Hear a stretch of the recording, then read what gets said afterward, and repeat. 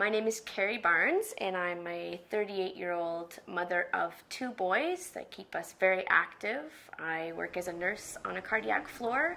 I love my job. I first started to notice that I was having trouble with my joints in July of 2009. Rheumatoid arthritis is a disease that can affect people at any age. When rheumatoid arthritis affects someone, it affects the body internally, principally the joints, but anywhere in the body. It's that disease that results in the pain and swelling and later loss of function because of joint damage if left untreated. When the swelling in my feet and legs got to the point where my shoes weren't fitting properly and I was barely able to wear flip-flops, I knew this was more than just some joint pain. Achy joints, stiff joints, swollen joints, loss of function, these become a persistent problem. That's when you should seek attention.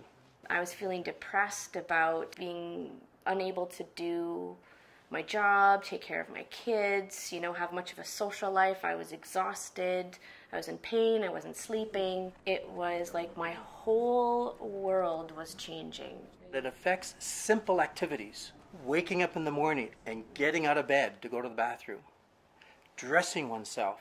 I was confused, didn't know the answer to what was going on. I was angry because there was nothing I could do to fix it. Quality of life in an untreated individual with rheumatoid arthritis can be devastating. The arthritis clinic that I attended has an intake process. They do a head-to-toe assessment. You come back and they sort of give you, what joints are inflamed, how many, and sort of what stage you're at. Rheumatoid arthritis is a disease which unfortunately can cause structural change to joints that can damage joints. And that damage can occur over weeks or months. So a delay of weeks or months, unfortunately, can leave you with something that can't be changed. So early diagnosis is very important. The lady picked up the phone and called the doctor straight away and said, "You really need to see Carrie today." This is at the point where she needs to see somebody today.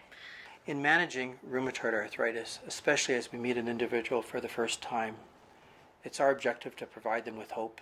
I'm 32. How can I have arthritis? That's a disease for old people.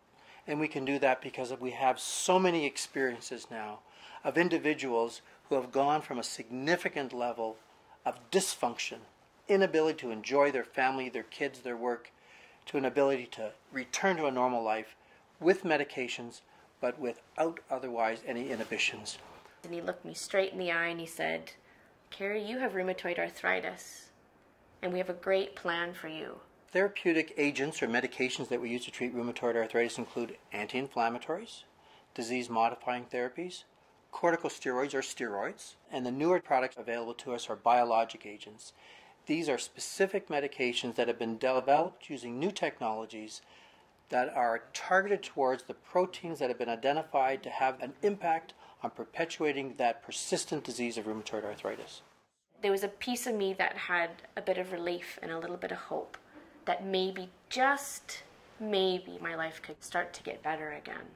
In approximately 2000, with the introduction of biologic therapies, there was a whole explosion that allowed rheumatologists to say, and patients to say, there's something that can be done for me. It's the marriage of strategy and appropriate tools that have allowed us to have the ability to provide hope to patients and get them where they want to be, which is how they were before they got their arthritis. Through my treatment and with support through the team that I have at the arthritis clinic, I've learned to be able to live a pain-free life, be able to do the things I love to do. Something that was completely changing and destroying my life, I now have control of, and I can share my hopeful story with other people and give them the same hope that I experience. For more information about rheumatoid arthritis, recognizing the early signs and finding solutions to restore your quality of life, visit these websites.